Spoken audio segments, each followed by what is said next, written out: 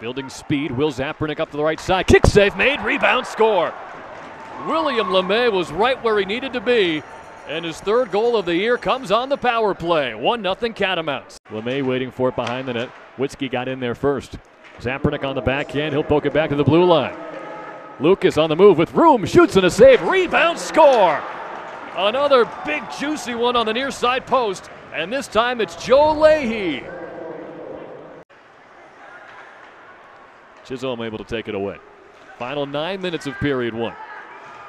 Long skate, throw it to the middle, they score! It's Gallant! Number 5 this season to lead the team, and Dartmouth right back in it.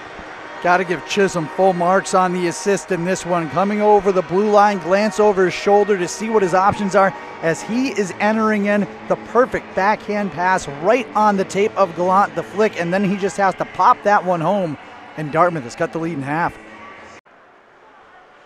Chance again in front. Tarkianen had an opportunity just outside the crease. Hamry came crashing in, but Palisic able to keep him away. 2-on-2 developing here.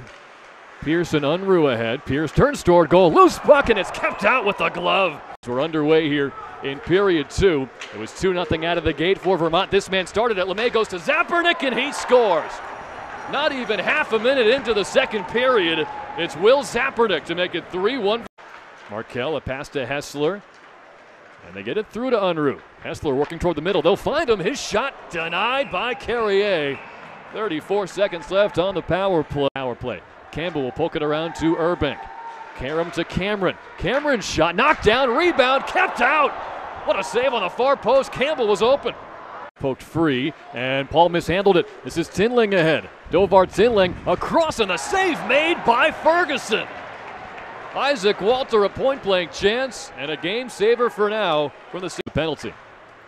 Home run feed to Zapernick. He's got some space. 2-on-1 shorthanded. Finds LeMay, but a kick save. One. And a good idea to spring Gallant free, but Carrier read it well. Cameron pitching in.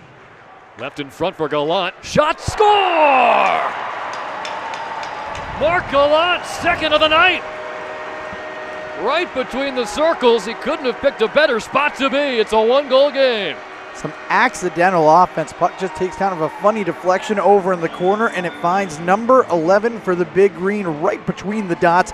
He's got all the time he needs to bring it down to his tape and settle, and goes bar down and gets his team to within a goal.